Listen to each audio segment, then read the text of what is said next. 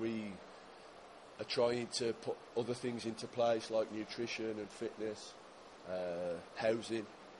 So we're doing things our way, but certainly to be in a position to get players that are as talented here at Morecambe again, you have to pay good money. And as I say, they're a good team. And just because I've said that about Peabody, you know, I don't want that to decry from what I think of the second half performance. I thought they were excellent. But as I say, there was another couple of instances that maybe I won't go into.